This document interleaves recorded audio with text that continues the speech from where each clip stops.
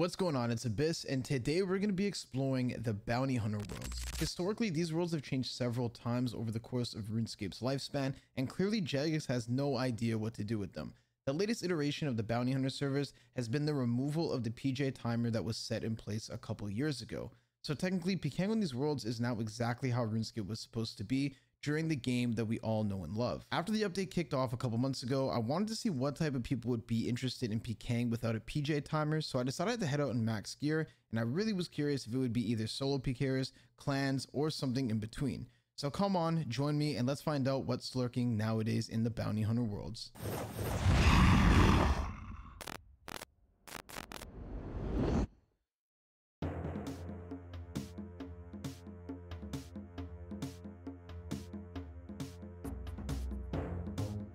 Still not used to that new Voidwaker animation, but we got a nice 8.6 mil to start us off.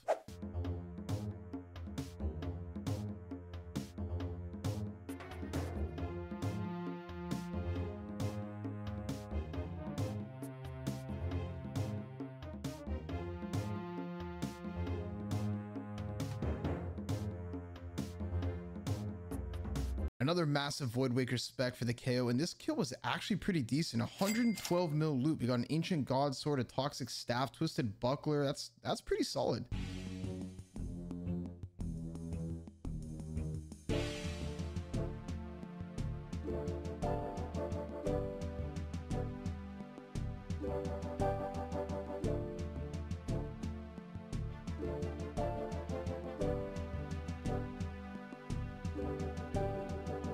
Little AGS to the Voidwaker fakie, and we buried him for another 65.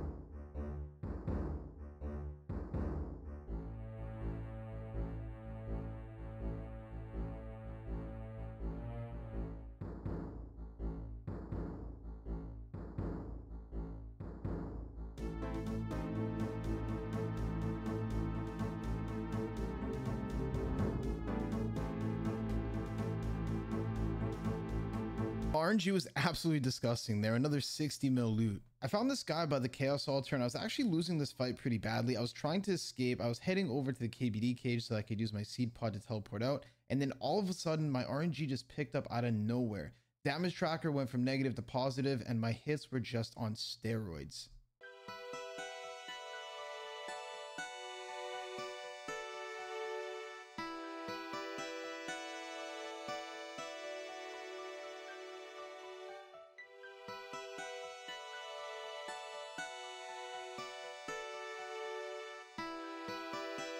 What is going on today? Another 64 mil kill. My boy Ilya14 was hosting a wilderness agility event in 55 wilderness. With the Bounty Hunter world changes, Jagex also updated this agility course to give more XP and better drop rates. One of the actual decent updates in recent years. A lot of stream snipers decided to show up and tried to PK some of the newbier members of the event, but little did they know, once you come into the agility arena, there's no going out. Like I said, once you come in, there's no going out. The log that connects the agility arena to the rest of RuneScape is all multi-combat. You can't eat, change gear, or prayers, or basically do any action for about 10 ticks. And since you're stuck in multi, everybody can pile you, and there's a very low chance of surviving. After realizing how outnumbered these guys were, they all decided to sit outside the agility arena and TB'd people that were restocking supplies. That's when I decided to gear up in absolute max with an Ellie so that I could fight them solo. However, I may have overstayed my welcome. I ended up getting full TB'd with just 3 brews.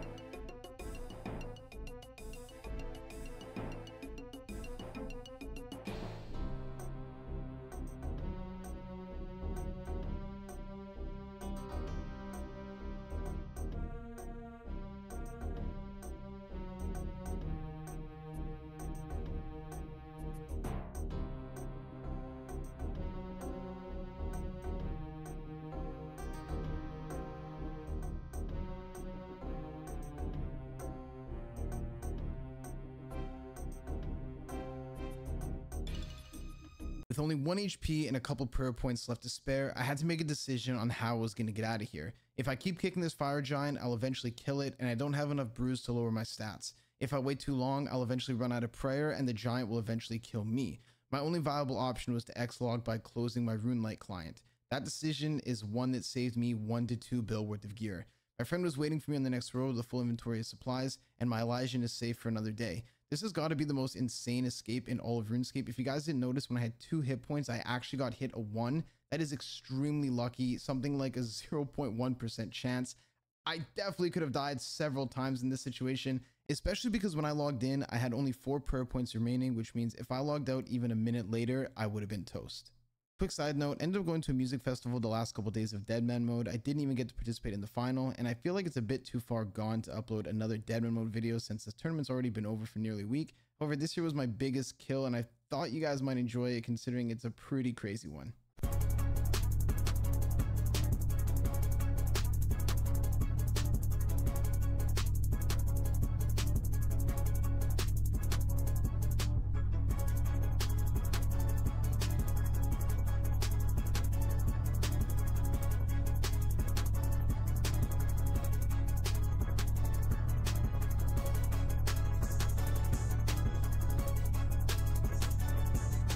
Oh baby, that loot looks beautiful. Definitely one of the biggest kills, if not the biggest kill in bracket 3. We got him for an entire ancestral set, dragon hunter crossbow, and a ton of other items. I don't know how I managed to kill this guy on a pure. My DPS on this build was just so insane. No idea how much this was worth for 07 or anything like that. I didn't even bother swapping any of it off, but that there was crazy and definitely one of my favorite fights on DMM this tournament. I went on over to Rev Caves in the Giga Max set, and I found this guy named Jared. Inside the Rev Caves on Bounty Hunter Worlds, you can actually PJ your target, and that's basically what happened here. Some clan was watching, and they stream sniped and TB'd Jared once his food was lowered. I think that they realized that they were going to have a much tougher time killing me given the gear that I was in, but I decided to try and help Jared since me and him were having a fair 1v1, and of course this clan was just basically ruining that.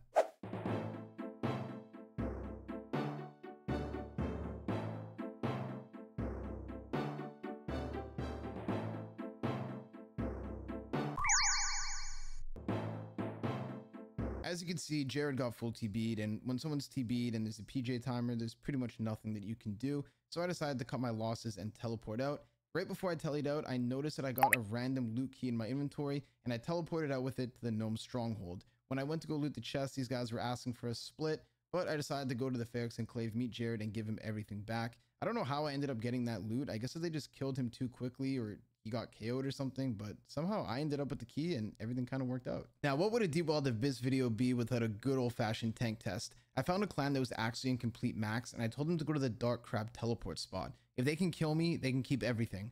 5-minute TB, no boxing or asking for help, and I'm risking a couple $100 mil. The only thing is, PvP in the last 2 years has changed completely. There are a bunch of new weapons that have been added, and it's near impossible to tank clans anymore. But you know me, I want to see if I still got it.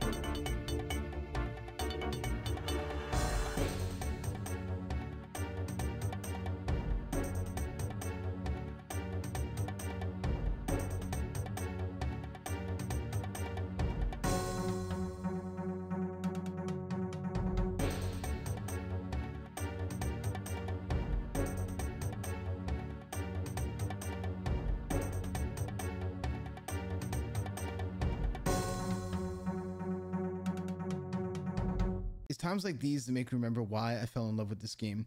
PvP used to be such a fun aspect of RuneScape. Going out in deep wilderness with your friends, PKing with a clan for the first time, deep wilderness actually being dangerous. Maybe one day Jags will wake up and realize how much they've hurt the game and fix a few things and maybe even change things back to the way that they were and the way that we used to love it to be. Thanks for watching. I'll see you guys in the next one. And also I live stream on Twitch every single day, so if you're interested in that, check it out. The link is down below in the description.